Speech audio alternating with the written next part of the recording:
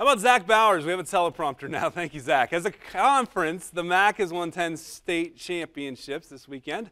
The Marion local community is celebrating the very first MAC state crown, the 75 Flyer boys basketball team.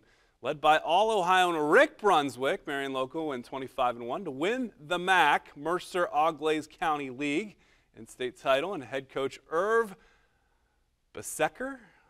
Okay, thank you, Mark Schein. Besecker, second season in Maria's sign. Tonight, the current Flyers hosting Delphos St. John's. The Flyer fans always entertaining in the first quarter. Alex Odenweller gets the visitors off to a good start for the Jays. Opening three, then Odenweller just getting started. Another triple, this time top of the key in the hanger. Odenweller scored St. John's first 9 points. Marion local strikes back. Dustin Seitz fading away, gets to go from the baseline, makes it a 2-point affair. Then the entry pass to big Luke Kanapke, kicks it out to Doc Rethman.